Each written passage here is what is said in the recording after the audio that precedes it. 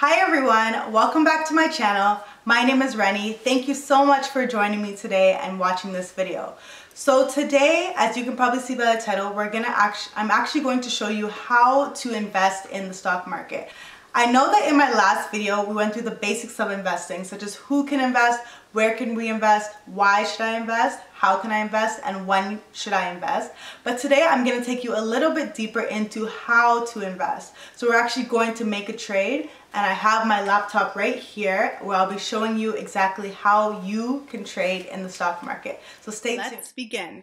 So the first thing that I am going to say is I am not a financial professional. I'm just showing you exactly how I make trades. I will go on TD EasyWeb. This is the platform that we're going to be using today. So this is Toronto Dominion Bank's web broker.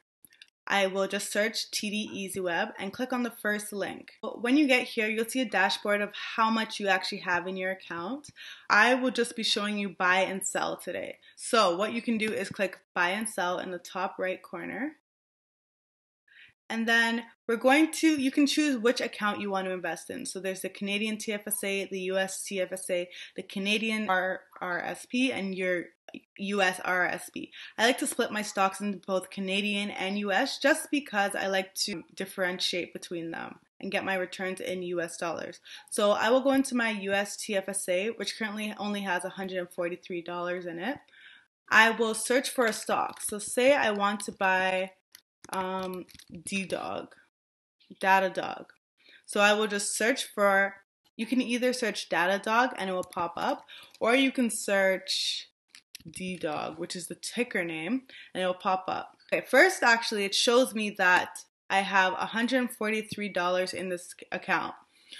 This is in US dollars because it's my US account, so this means that I can only buy up to $143. This is because the rest of my money is actually in stocks, so obviously you can't buy another stock with a stock. What you can do is you can see how much right here the stock is currently selling for. So right now it's selling for $72.84, and that's an increase of 4.22% just in the last day.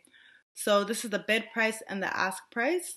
And what you're going to do, and this is the volume. So the volume shows you how many have been sold. And each time you refresh, these numbers will refresh. They'll only refresh from 9 a.m. till 4 p.m. because that's when the market is open. So to buy a stock, I will press buy. I'll put the quantities. Pretend that I want to buy one. You can choose market price. So if you choose market price, it will buy at whatever somebody is selling in the market. So although it's worth $72.80, if someone wants to sell it for $80 and you press market, it may buy it at that price. So just to be safe, I like to buy all my stocks at limit price. So I'll just click limit, and then I'll say, don't buy the stock if it costs more than $72.80. This is optional, of course, but this is a good way to make sure that you're not overpaying for your stocks.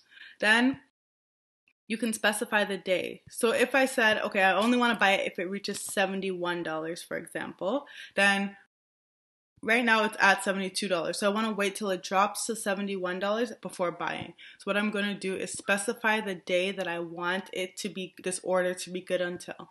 I can choose, okay, if by next Friday it gets down to $71, purchase it for me. If it doesn't, just leave it and give me my money back. Then you enter your trading password and then you'll press preview order.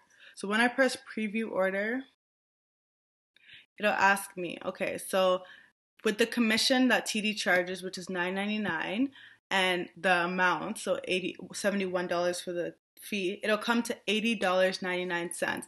Am I sure that I want to purchase? I am sure, so I'll just click agree and send order, and then if it's filled, then I will now own the stock. Another option is to sell your stocks. So to sell your stocks, same way. So I do own this stock, and if I want to click sell, I can say, okay, I want to sell 2 of these stocks that I own. Again, I don't suggest choosing a market price because if somebody wants to buy it for less than it's worth, it may buy it at that price. So I always suggest put a limit price. If I want to sell only if someone's willing to buy it for $73. Then once it reaches $73, it will be sold. There are also stop market, stop limit, trailing stop market, and trailing stop limit. But I feel like these are a bit harder to explain, so that will be another video for another time. I hope that video was helpful, and I hope you learned a lot about how to actually purchase a stock. If there are any other videos that you would like to see from me, please let me know. I will definitely get them done for you. Have a great day, and thank you for watching. Remember to like, comment, and subscribe. Bye!